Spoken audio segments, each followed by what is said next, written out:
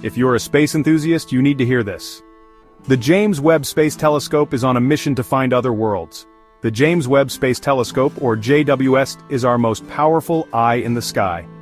It's searching for exoplanets, planets outside our solar system that could potentially support life.